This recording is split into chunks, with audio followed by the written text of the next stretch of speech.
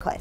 Hey Cornelia, and yeah, we had really a nice day today. We had some fog this morning in some of the higher elevations. You can see that pretty clearly here with this photo in Delano taken by Priscilla McKnight. A little bit of fog, a few clouds around. Then we had some sunshine, then the high clouds built in. And as we take a look at what's going on now, well, it's just mild outside with some clouds. 74 here in Chattanooga, 72 in Nashville. Really a nice evening to be out and about. Comfortable across the entire Tennessee Valley. Upper 60s in the Blue Ridge and Murphy. 72 in Dayton, 69 in Altamont with a nice breeze out of the south-southeast at about 5 to 10 miles per hour. So here's a look at your Skywatcher reports. It hit 77 today in Soddy Daisy. The winter so far, Ronnie and East Brainerd at 81 degrees. 75 was the high here in North Chattanooga and 76 down in Trenton. Across the rest of southeast Tennessee ranging from the low to mid 70s. Delano at 77, Unica at 77, and Rossville at 74 degrees, and down in Summerville 76. So a very mild day across the board, but very typical for late April standards.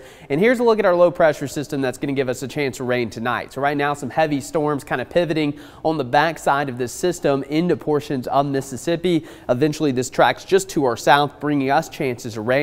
Not necessarily going to be a washout, and it looks like the heaviest rain potential going to be across North Georgia. But again, the high clouds continuing to stream in. You can see that low pressure spinning there, that counterclockwise spin just off to the north of Jackson. Eventually, again, that's going to move in our direction. There will be the potential for severe storms today into tonight across portions of South Georgia, South Alabama, into the Carolinas. But for us here locally, it looks to just be a few rumbles of thunder. So again, as we take a look at your futurecast, a couple of light showers possible this evening, not a big deal. Main batch of rain looks to move in after about 2 a.m. Notice the heavier showers across north portions of Georgia. Could be a few rumbles of thunder here, and I think the further north you go, north of Chattanooga especially, less chance of a rain. It's just going to be more spotty activity.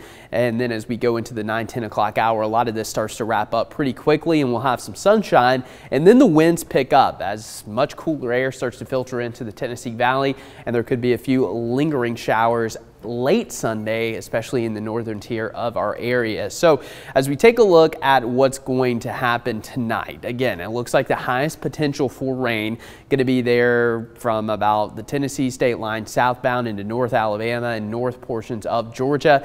And the futurecast rainfall going to be very dependent on how far that low pressure tracks to the north. A little further to the north, those higher rainfall amounts start to push into portions of Dalton, Blue Ridge. But I think across North Georgia, anywhere from a quarter to a half of an inch. And we're also going to have a few rain bands try to develop north of Chattanooga as well. That could put down some pretty heavy rain. So again, a little bit of a tricky forecast, but we're certainly going to have some scattered showers after midnight until about 8 a.m. tomorrow. And then the rain tapers off quickly. Overnight lows in the mid 50s. And then tomorrow, after the rain moves out, we'll have some sunshine.